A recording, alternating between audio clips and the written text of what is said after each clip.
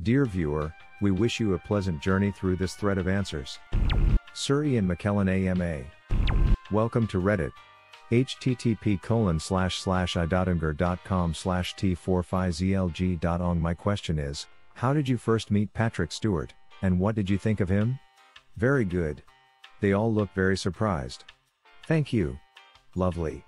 I met Patrick in Stratford-upon-Avon when we were both working in the theatre there doing Shakespeare. In about 1976. Did you ever think you two would become the iconic best friends of the internet? There is a rumor that Christopher Lee always wanted to play Gandalf, but you got it instead. Is there anything that Christopher Lee did that you always wanted? It's not a rumor, it's true. He told me at our first meeting that he always thought he would be good casting as Gandalf. It turns out he was better casting as Saruman. Of all the parts he played, the one I hankered after was Sherlock Holmes. I'm sorry he doesn't get to see Mr. Holmes, the movie. I think he would have enjoyed it. Christopher Lee was definitely the best Saruman. Phenomenal actor. Would you rather fight 100 hobbit-sized Balrogs, or one Balrog-sized hobbit? I would never fight a hobbit, no matter his size.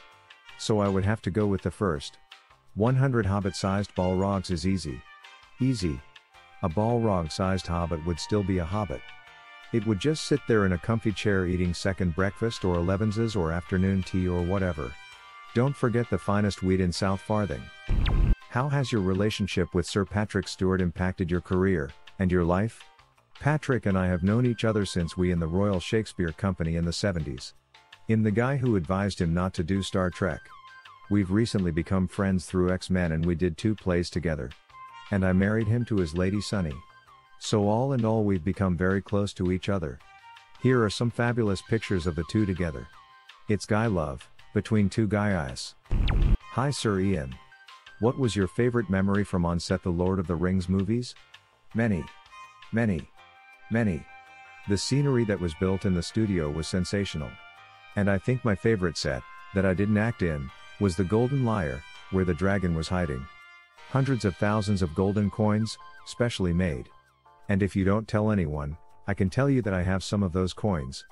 Along with the font door key to Bag End, which I know Peter Jackson is looking for, but will never find. Trixie Wizardses. Have you talked to Michael Fassbender, your younger Magneto self, in regards to him playing Macbeth? I imagine a famous Shakespearean actor like yourself could have offered support and maybe influenced his performance. No, I have not talked to Michael about Macbeth, and don't expect to. He's giving his own performance and I think it might be confusing.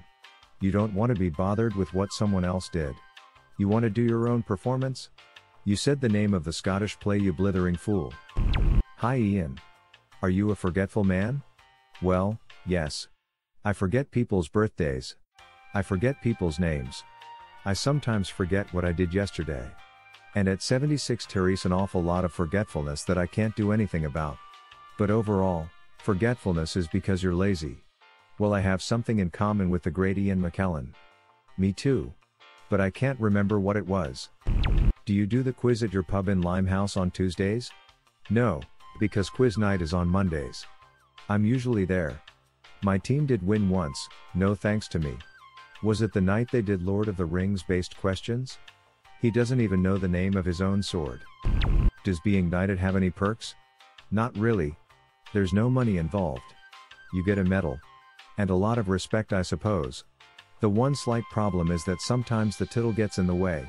Particularly backstage or on set, when I much prefer not to have it used. Sir Ian McKellen.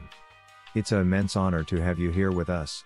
I know it's probably a common question, but how do you feel about playing Sherlock Holmes, a character so famous and beloved by many generations?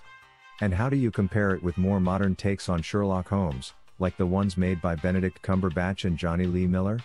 And if I may, I would like to say that you made my favorite character from a book, Gandalf, become my favorite character of any media, of all times. You're the best. Thanks for everything and best regards from Brazil. The simple unique idea of Mr. Holmes is that he is not a fictional character. Was a real person. We meet him first at the end of his life, when he is looking back at the mystery that sent him into retirement. So my Holmes is different from all the rest in that he is so old. He is a real man. And the Holmes everyone thinks they know through the Dr. Watson version is incorrect. So it's a mystery to learn what Mr. Holmes was really like. I loved playing the part. Is there a character that you'd like to play before you retire from acting? Perhaps Antonio, in The Merchant of Venice, because he is one of the very few obviously gay characters in Shakespeare. I told my English teacher in the 10th grade that Antonio was gay and she got mad at me. She told me I was making an butt out of myself and her. Mr. McKellen, how do you feel about the recent groundswell of acceptance in the United States for the LGBT community, especially as one who has seen it change over the years? Social change usually happens slowly. The Supreme Court decision comes at the end of the process of argument, and confirms the change that has already happened. I'm just sorry that there are still people in the USA that are not yet ready to accept that the law should treat everybody the same. But they too will change. Hi Ian, have you ever had bad luck when saying the title of the Scottish play? No. Macbeth. Shout It Loudly was a lucky play for me, as I was in a wonderful production with amazing cast. But I am careful not to mention the play, or quote it, in the dressing room as other actors can get nervous. Wizards and their powers. Sir Ian, with your expansive filmography, is there any place in the world that you would still like to visit that you haven't already? I would like to visit South America, particularly Easter Island. I would like to explore the Far East. And I would like to go to Yellowstone Park. Well, what a coincidence, my family is going to Yellowstone Park next month. We still have a seat left in our car, you know, just saying. What is your favorite pizza topping? I am vegetarian, so lots of cheese and lots of tomato, and lots of basil. And only thin crust. Which of the awards you've years means the most to you or the work you've done? I think the first award I ever got, which was presented by our Equity, the UK Actors Union, because it was given by my peers. That was in 1964. Which role did you have the most difficulty getting into? There's usually for me a moment of despair for every part I play, worrying that I will ever convince myself that I inhabit the character. The worst case of that was Wild Honey, based on Anton Chekhov's first play. I tried to leave the production at the dress rehearsal. It's one of the biggest successes I ever had at the National Theatre in London. So, what do I know? Good day, Sir Ian. I was giddier for this AMA than my own birthday today. I was wondering if you have any favorite Sherlock Holmes stories that you perhaps read in preparation of the role. Did you watch the performance of any of the other Sherlock actors as inspiration? Happy birthday. I did read one of the Sherlock Holmes books and I've forgotten the title. But it was alarming that for half the novel the action took place, not in Victorian London, but in the United States of America. And that Sherlock Holmes was not to be seen or heard. Things aren't always as we remember them. When Return of the King came out, I lived in Dallas, Texas, a sprawling metroplex with many movie theaters. From the weekend of its release through its last weekend in the Dollar Theater, I saw Return of the King in a movie theater every Friday night. That's every Friday from December to May. What a ride! Anyway, after Fellowship, I recall Elijah Wood on The Daily Show talking about matching tattoos of the Runic 9 that you fellows had gotten during filming.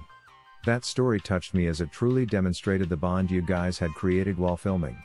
Do you fellas all keep in touch? Do you ever have reunions of the Fellowship despite your busy schedules? We planned to meet each year once filming was complete. But so far we never have, unless of course, the other 8 are meeting without letting me know. The one I see most of, is Orlando Bloom.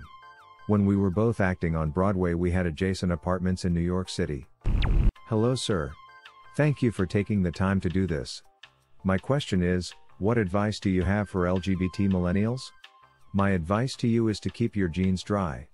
And for the rest, be out and be honest and change the world. Sir Ian, I adore you. I cannot wait to see Mr. Holmes. My question for you is in regards to your role on Vicious, where your character reminds me of Peter Wyngarde, an actor who, in the early 70s, suffered public ridicule when it was discovered he was homosexual. Are you acquainted with him? Also, how did Freddie fare during those years when being gay in the UK was a criminal offence? I used to live at the end of a terrace of old houses in London. And Peter lived at the other end, and indeed still does, though we are not in touch. Gay actors of his generation were subject to shameful treatment. A characteristic I like most about Freddie and his partner Stuart is their longevity.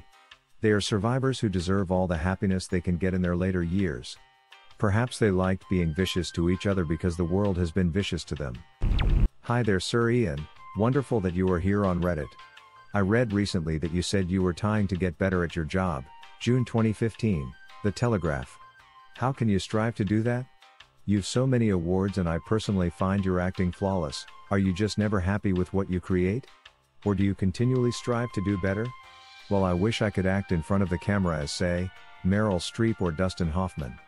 Each part will have its challenges and I like that because if you're trying to solve a problem you're fully engaged.